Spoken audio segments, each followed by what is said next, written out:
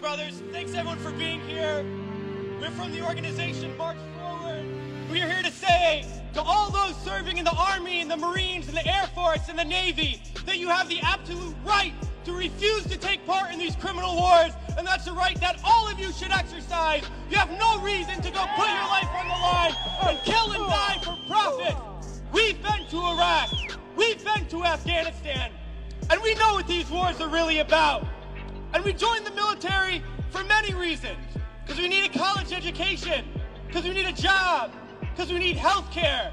And then we joined the military, and they tell us that our enemies are poor people in caves in Afghanistan, or poor people in the deserts of Iraq. But we've been to those countries, and we know that our enemies are not other poor people abroad. Our enemies are the people that laid us off from our jobs, that denied us health care, that make it impossible to get an education. Our enemies are not in the poorest countries on the planet, but right here in the richest one.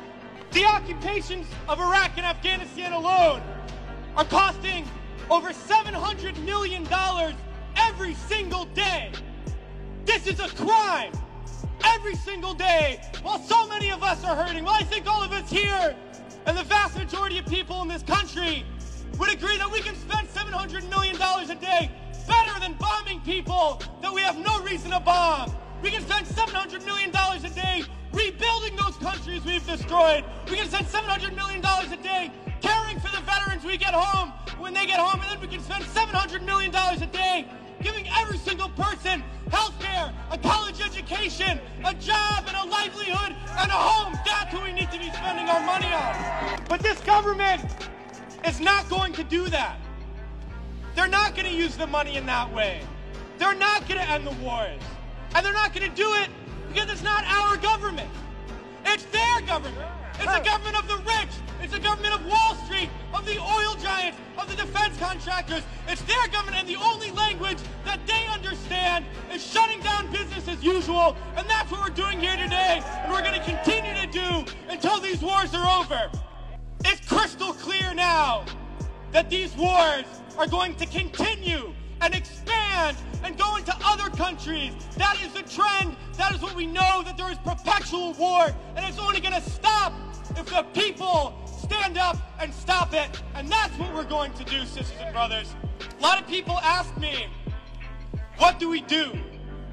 Because we all know things are bad. We all see the atrocities on TV. We read about it. We experience it. People always ask, what do I do? Because we always want to know what to do. Do we vote? Do we support a politician? Do we join an organization? What do we do? Well, I'll tell you what we do. It's simple. We fight. We fight, and we fight, and we fight, and we shut down our workplaces. We shut down our schools. We shut down the streets. We shut down business as usual, and we fight until we force the people in there to do what the people out here want. Because that's how we're going to get around, and we're going to fight until there's not one more bomb drop, not one more bullet fired, not one more soldier coming home in a wheelchair, not one more family slaughtered, not one more day of U.S. imperialism. So let's fight to make that happen. We can do it today, and in the days ahead, we have to fight to end these wars and create a better world, sisters and brothers.